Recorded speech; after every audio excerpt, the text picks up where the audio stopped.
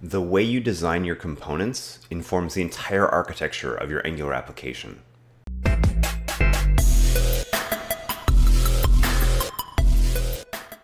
Hi, my name is Stephen Fluin, and today on Demos with Angular, we're digging in deep into the idea of smart and dumb components. Otherwise, you might also hear them called presentational components. We're going to take a look at the differences between a smart and a dumb component, and why you might want to use this pattern in your application. Let's dive in. To kick us off in understanding the difference between a smart and a dumb component, I have ng-newed a new project called Smart v Dumb Components. And this is just a blank Angular CLI application, and we can see if we jump in, has all of the normal things that one might expect. So you're going to have an app component, app module, all the normal things. We've got it ng serving over here in mobile view, because that's how most users access the internet. And we can just check that everything's working here by deleting that content. All right, so we are all set to start building our smart components and our dumb components. So I'm first going to build a dumb component because really all components start as dumb components. What it means by dumb component is really just that a component does not have a lot of state, that is long-lived, it doesn't have access to services, it doesn't store data in a backend, all those sorts of things that really keep the focus of the component on presentation. All right, so I'm going to start off by using ng-generate to generate a component called repo list. And so this is going to give me all of the default things that I expect as part of a new component. And then what we could do is, if we look at the template here, this is a dumb component. If you combine this with the component, this component is really isolated. And so the benefits of being a dumb component is that this component can be moved around, right? So we can define inputs and outputs on this component. So for example, if I wanted to say input, maybe there's an input called endpoint, maybe there's an output called update. I'm just kind of making these things up as I go. So even if this has an input and an output, it's still a dumb component because it is not intelligent enough to try and manage state itself. It doesn't have to listen for changes. It just uses the native machinery of Angular in order to wire those things up. So if we imagine for a moment, instead of an endpoint here, let's call this a repo list. And this is just going to take a list of repositories. And now I can actually go ahead and use this dumb component by creating a smart component. And so what we'll do here is, in addition to our repo list, let's make a ng-generate component. Maybe we'll just call this view repos. Now, view repos is going to be a smart component, and we're going to follow a very traditional pattern of wrapping a dumb component in a smart component. And so if we dive into our view repos component, this is where we're going to want to do things like fetch data from the internet. And then at the end of the day, what we want to see is that instead of rendering this out directly, we're going to use our dumb component. So I'm going to say app repo list, and I will say list equals, we'll just give it a list that we'll create in a moment here. So now my mission is to create a local property on the view repos component and then have that piped into the dumb component that really just knows about presentation. And I know that this is going to come in as an observable, so I'm going to make this async. So let's go ahead and just jump in here and use my favorite easy way to make components a little bit more lifelike, which is to use HTTP client module from @angular/common/HTTP. And we will just import this module. And now from our smart component, we can make an HTTP request. So it's in our smart component where we're going to be managing the state. We're going to be understanding, hey, how do we fetch out to the internet? How do we manage our use of resources across the web? And so we're going to say list is an observable of any arrays.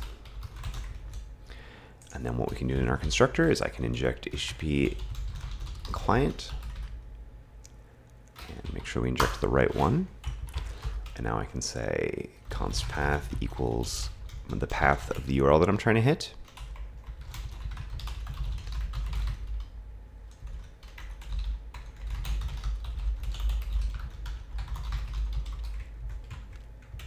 So we now have a GitHub URL that we can hit, and we can say this.list equals http.get. And this is going to give us back a items, an object that we know looks a little bit like that, and then we can just pass it the path. So this is a type mismatch, and that's because we need to go ahead and unwrap some of the data. So we're going to take we're going to pipe it through, and then we're going to map the data into data.items. And then we'll have to just import map from ArcGIS.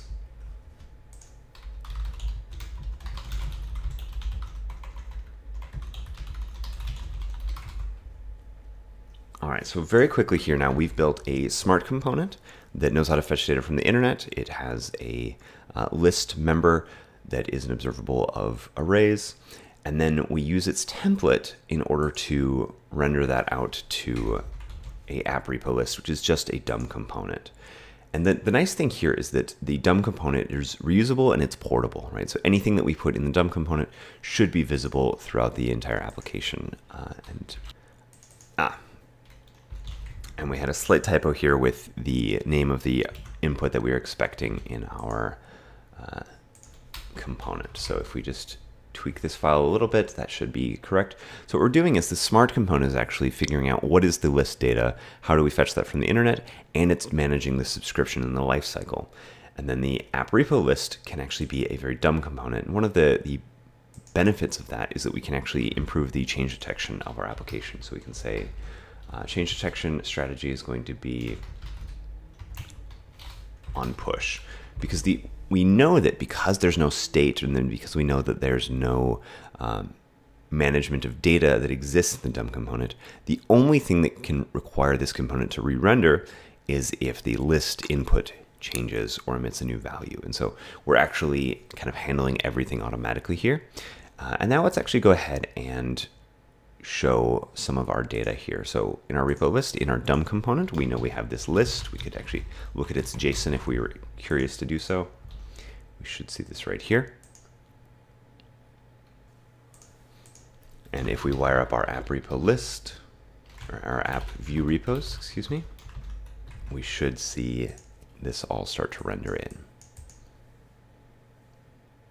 And if we just take a moment here to finish up our DOM components HTML, instead of saying list.json, we could say something like list.name, give this an h1, maybe a paragraph tag of list.description, and then wrap this in a div ng4 equals let repo of list. Now we don't have to do any of the unwrapping because that's already been done by the smart outer component, and then each of these just becomes repo. And this should all render properly. Yep, there we go. So now we have a DOM component that's handling the rendering of this list. We could break this down into further DOM components. You can imagine if we generated something like ng-generate component repository view. This could be another DOM component that we nest inside of this. So imagine if instead of a div here, we actually made this a app repository view. And the magic here is though that even though we're using another DOM component, I can tell and I can trust that these things are all going to work in isolation. They're not managing any sort of data. And so I can use them safely across my application to get consistent experience. So we're just going to make a repository input on our component.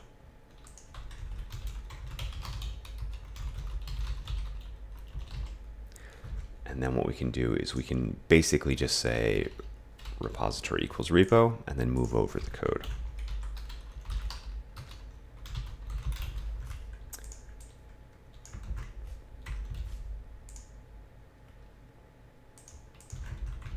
And we should have the repository variable available, and our application should work exactly the same.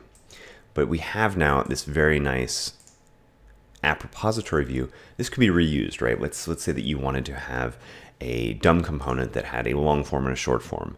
All of that would work really well with this application. We've improved the change detection because in any of the DOM components, it's very trivial to just say change detection has a change detection strategy of on push, which is going to eliminate these things from the change detection tree whenever that input hasn't changed, which means that I'm going to have a more performant, better application for my users.